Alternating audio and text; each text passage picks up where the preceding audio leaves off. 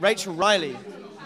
Right, there's three things I want to talk to you about. Three very important things. One, we're at the Chortle Comedy Awards. Are you a fan of comedy yourself? I'm a big fan of comedy, yeah. I hardly go to any music gigs, but comedy gigs, I love them.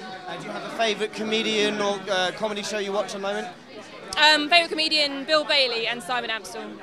I just love both of them. Big fan. The second thing I need to talk to you about, obviously, is Coundown. Yes. You are the person in Coundown who puts the. How do you describe your job? You're the letter putter outer. I'm the letter dealer, and numbers geek.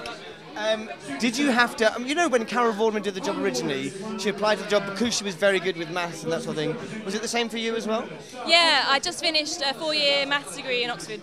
And I was just kicking about over the summer, applying for grad jobs, and that was just one of them. And the application form was shorter than all the others. Did you when you were studying your A-level, or your degree in maths, not one part of you must have gone, oh, you know what I want to do when I leave here? I want to work on Coundown. It's awesome. Well, when I was younger, people used to say, oh, you like maths? Are you gonna be Carol Vorderman when you're older? And you think, what? That's a person. That's the most ridiculous thing I've ever heard. Because it was her. It wasn't even the Countdown job. It was being Carol Vorderman. So the fact that I just finished and the opportunity came up to apply for Countdown, I couldn't not apply. And one final thing I need to talk about. The third thing I need to talk about is show me your left hand. Now that, you can see where the Titanic hit it. Yes. You are very much engaged. Yes. Now, how long have you been engaged for? A couple of weeks. Have you set a date for the wedding? No, not done anything yet. Nothing at all. Just been too busy staring at the ring.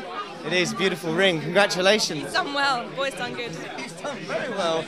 Make sure it's not stolen. I know. My nan says, wear it the other way round so nobody will see. My wife used to take hers off all the time. All the time, because she was so scared. But eventually it just stays on. Yeah, you have to prise it from my dead body. I can do that. Thank you very much indeed.